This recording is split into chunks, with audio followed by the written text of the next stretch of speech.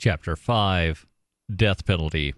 As a teenager, as I was forming opinions on various issues, I supported the death penalty. I supported it because I believed what I was told. Death penalty is a deterrent. Death penalty saves money. It's the Christian thing to do. An eye for an eye, a life for a life. The punishment fits the crime.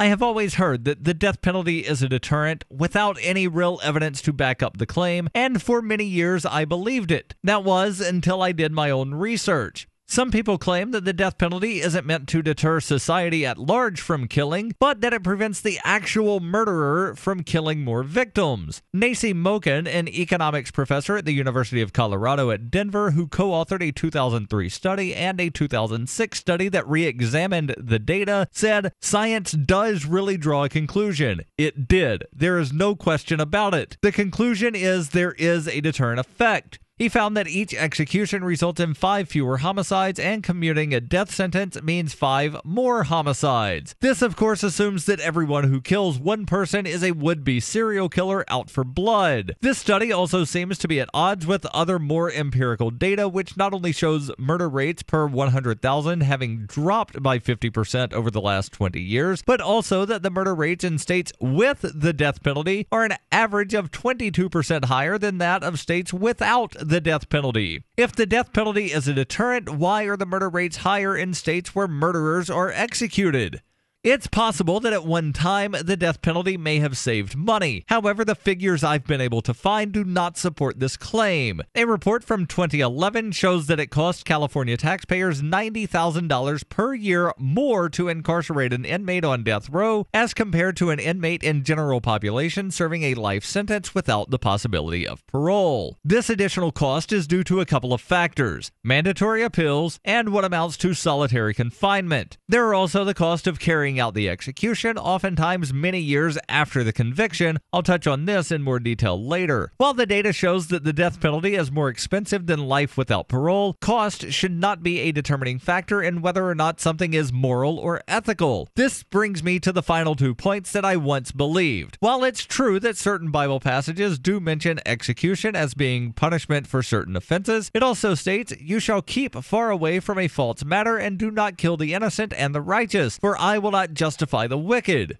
Do not kill the innocent. This passage seems to have passed by the death penalty advocates who claim the Bible as their guide. Since September 2014, there have been at least 7 people exonerated from death row who had been incarcerated for at least 25 years. In September 2014, Henry McCollum and Leon Brown, brothers, were freed after 30 years because of evidence uncovered by the North Carolina Innocence Inquiry Commission. The Death Penalty Information Center reports both men are intellectually disabled. McCollum has an IQ in the 60s, and Brown has scored as low as 49 on IQ test. They have maintained their innocence since their trial, saying they were unaware they were signing a confession. In November 2014, Ricky Jackson, Wiley Bridgman, and Kwame Ajamu were exonerated 39 years after their convictions, after the lone witness in their case recanted and said that he did not in fact witness the crime. There was no other evidence linking the 3 men to the murder. In March 2015, Deborah Milkey had all charges from her 1990 conviction dismissed as a result of egregious police and prosecutorial misconduct.